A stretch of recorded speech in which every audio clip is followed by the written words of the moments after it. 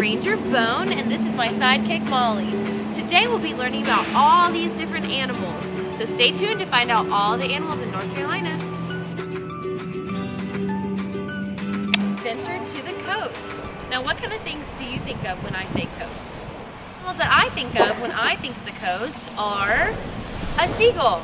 I'm a seagull. I am a bird and I live at the ocean. I like to eat clams from the sea. Another animal that I think of that lives in the sea is... I'm the dolphin. I like to swim in the ocean with my family in a pod. I eat fish from the ocean. This animal that I think of that's my favorite is I'm the sea turtle. I like to live in the ocean and eat there, but I like to come onto land to have my babies. I'm an endangered species though. Across the state, we go into the Piedmont. And this is like where Charlotte and Raleigh and all of those cities are. So some of my favorite animals are... I'm a squirrel, climber, and I like to bury acorns in the spring to eat them in the winter. Another one of my favorite animals that lives in the Piedmont is I'm a fox. I have a bushy tail. I live in a den. I'm also an omnivore. Do you know what an omnivore is? Of them all that lives in the Piedmont is I'm a doe. I'm a buck. The doe has spots in the spring. It flashes up its tail when it senses danger. I'm a buck with antlers and I mark trees to mark my territory. I'm an herbivore.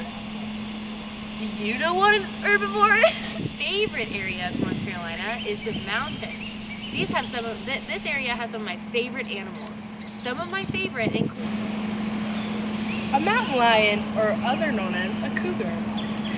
I pee on trees to mark my territory, and I also live in them. I'm a carnivore, and I can also jump really high. Do you think Molly can jump high? You know what a carnivore is? This is another one. I'm a trout. I swim upstream, opposite from my friends in the stream, and I eat insects in the water. Animal we have is the roar. I'm a black bear. I'm the smallest of all the species of bears that live around me, and I hibernate in the winter. What is hibernation? Class, now that you know all of the animals, what animal is your favorite? Because it's not. I know that. Right, and now get your markers, get a piece of paper, and let's draw your favorite animal.